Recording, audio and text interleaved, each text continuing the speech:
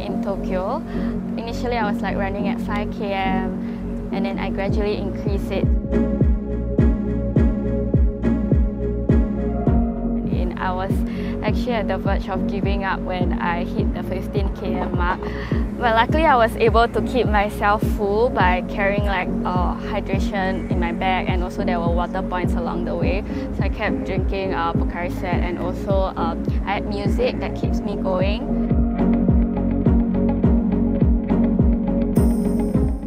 Life is unpredictable. There are many things that can be unexpected. Our plans may get cancelled, but we can still find our way around it.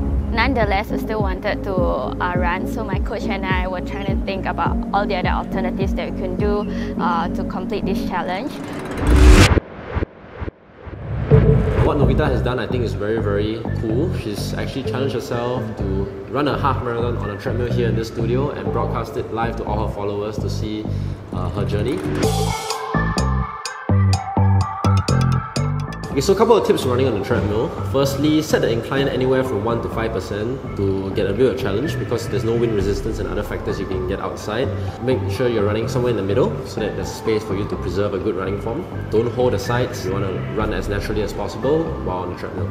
Finally, it's tempting to look down at the numbers and distance and how long you have covered, but doing so actually causes your head to tilt downwards. So remember to stay upright, look straight, and preserve a good running form so you can breathe and relax and enjoy your run. I'm also going to be giving her words of encouragement, tips, reminding her to hydrate. Even though we're running indoors, it's still very, very humid here in Singapore, so we lose a lot of sweat. In sweat, there's a lot of stuff like water, electrolytes, potassium, and nutrients like that. Pocari Sweat actually replaces all the nutrients that you lose through sweat, so it's the perfect drink to have when you're exercising. When I first met her, she has only run 5k, and today she's going to attempt 21k, which is 4 times of that. However, she's worked very hard, and I have faith that she can pull through this challenge. At the end of the day, it's kind of mind over matter when it comes to long distance running.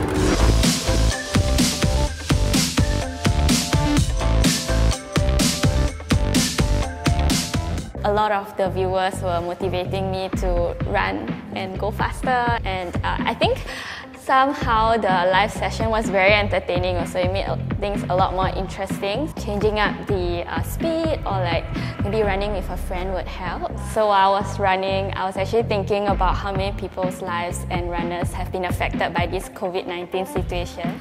I believe it has been a challenging time for many of us to find out how we can live life to the fullest despite this challenging situation. And I also like to thank Jaybird as well as Pocari Sweat for the nice music that I have while running, as well as the hydration needed while running. I hope my 21 km treadmill journey has inspired or motivated some of you in one way or another. So stay safe, stay healthy, and keep fit.